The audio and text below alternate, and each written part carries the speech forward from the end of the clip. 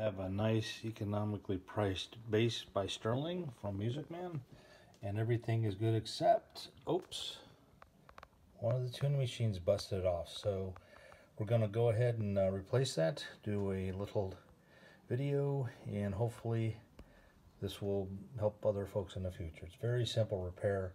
The key thing was finding out the right tuning machines that matched. So I'll include that in this video. Thanks.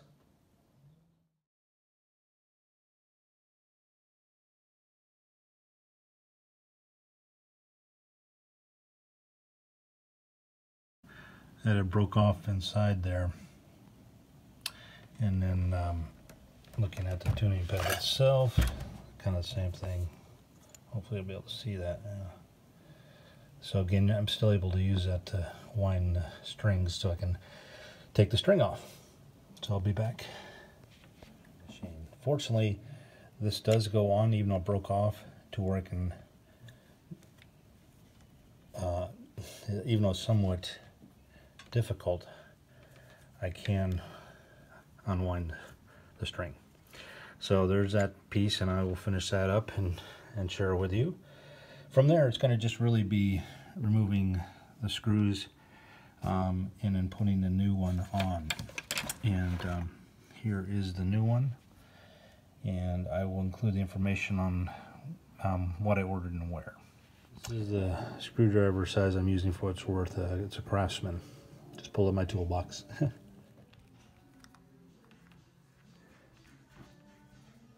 The screws removed again, lefty-loosey, and we go ahead and just pull it out. And you can see you got the bushing on the inside. And fortunately, the bushing and this cover are the same size for the new one, which the set came with all the hardware for installation, including the screws. Now this configuration, the 3 left, the 1 right, I could not find it. So I had to do the next best thing. I've got a 2 left, 2 right. Again, I just need to replace the 1, but this kit only cost $22 plus tax on Amazon. I ordered Friday and got it on Sunday. And it's practically, for purposes, an exact match. So there's the old one on the left and the new one on the right. And all we need to do is just put it in and put the screws in, and we're done. So again, the tuning machines, the brand name is Guyker, G-Y-K-E-R. And again, for the price, they feel very solid. They're again pretty much an exact match on the existing machine heads that came with the guitar, the bass. So here we go to finish things off. So to try to keep as much as original, I'm going to go ahead and use the same screws of the exact same length that came with the package.